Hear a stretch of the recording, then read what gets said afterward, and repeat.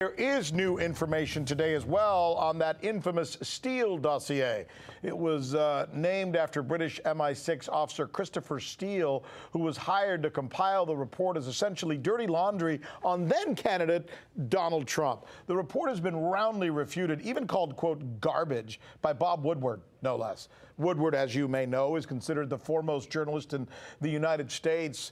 In the movie All the President's Men was based on his reporting. We've always wanted to know this, though. Where exactly did Steele get the information that's in his report? We now know. The New York Times, among others, are reporting that the person who gave Steele the information is a fellow named Igor Danchenko, a Ukrainian-born, Russian-educated researcher who worked in the United States and traveled to Moscow to find the supposed dirt.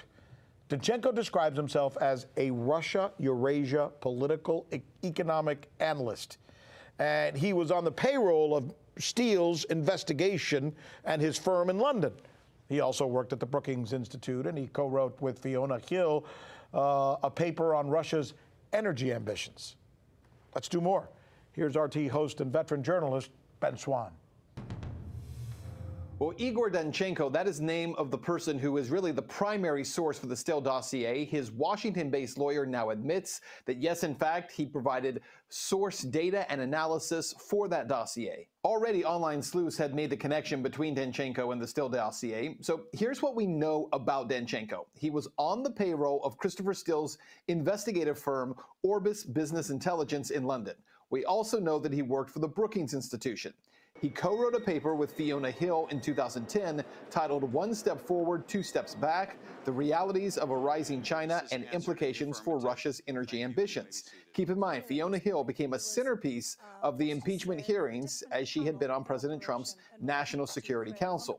But the most important allegations regarding Danchenko come back to the FBI notes from his interviews. Those notes show that he relied on a group of like-minded friends, including some drinking buddies, for those stunning allegations against President Trump and his associates, which, by the way, we have to mention, all of which eventually proved untrue. There were no first-hand Russian sources, and yet the FBI used the Steele dossier to obtain FISA warrants and wiretaps on members of the Trump campaign based upon information in the dossier.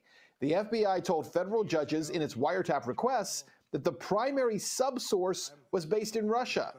Now we know that Danchenko was not. We also know that in a follow-up interview with Danchenko in March of 2017, he admitted, he told the FBI that his subsource's information was, quote, not worth a grain of salt, end quote. And yet the FBI continued to press forward.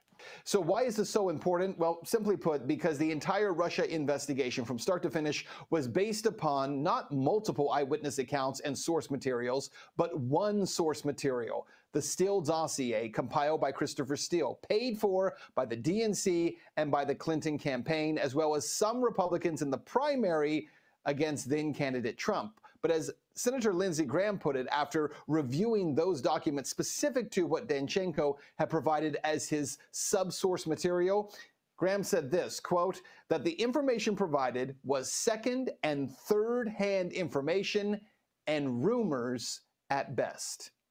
For the news with Rick Sanchez, I'm Ben Swann. Ben, thanks a lot. I appreciate it. Here's George Galloway. He's a former British MP. Steve Gruber hosts the Steve Gruber Show. My thanks to both of you gentlemen. Hey, George, let me begin with you. What do you make of this new report that this dude, Igor Danchenko, is the source for the Steele dossier produced by one of your fellow citizens there in Great Britain? Well, I forget who framed Roger Rabbit, but at least we now know who framed Donald Trump. This farrago of lies, which was evident to many of us who know Russia well from the beginning, was pure invention. Turns out to be the invention. The framing was done by not a Russian, not even a Brit, but by a Ukrainian working in the United States. It is a farrago which adds up to, I think, one of the biggest hoaxes in world political history. And those responsible for it should be ashamed, but those who deployed it and weaponized it and destroyed the whole, basically, of the first term of a U.S. president have to be more ashamed, because they must have known, those in the know in the FBI must have known that this stuff wasn't worth the paper it often wasn't even written on. And it has devastated the political system in the United States, paid for by the Clintons, paid for by the Democrats, and paid for by some, now departed in some cases, recalcitrant Republicans. But what damage has it done to the presidency, to the Constitution of the United States, to America's standing in the world? That's actually incalculable, beyond price, Rick. You know, it's interesting. I think this is where the politics and the melding with the politics of all those people in our country who are literally paid to write about and foment. And Steve Gruber, I want you to address this. There are people in our government, and they work within places like the CIA and in diplomacy. They keep their jobs by fomenting this anti-China, anti-Russia, anti-Venezuela, name your enemy, so to speak. And these are the people who will gladly compile any report you want them to compile as long as it fits their needs. Russia bad, China bad, Ukraine good, whatever you want it to be, right? Well, as long as the check clears. Let's not forget that. The check has to clear, Rick. Let's be honest about that. I'm still stuck with Roger Rabbit, but I'm going to work through that. This is a cartoon that we're dealing with in many respects, but it's a sad cartoon.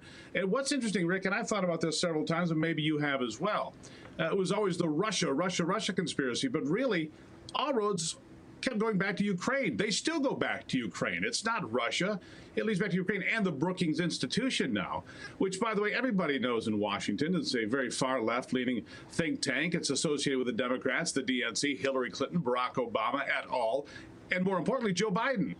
All roads lead back to this same place. So Danchenko, who also worked there at the Brookings Institute, as Ben pointed out in his report there, all roads lead back to the same group of individuals who have common goals.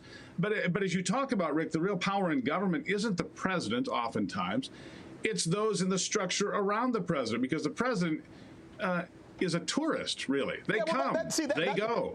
That's my point. The Democrats were just doing op research. Everybody does op research.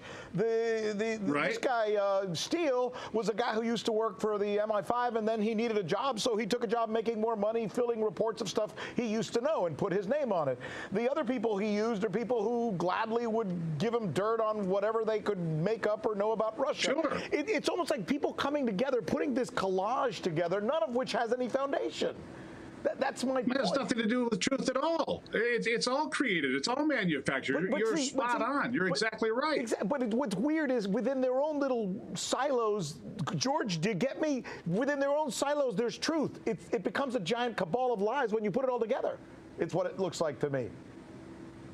Yes, these people are chaff. The big question is, why did the FBI go off on this wild goose chase? Why did the Justice Department allow it to happen? That is the big question, Rick. These are great questions. Steve, you're a good guest, and so are you, George. I appreciate it. Unfortunately, we're out of time because we've had all this breaking news going on throughout this newscast.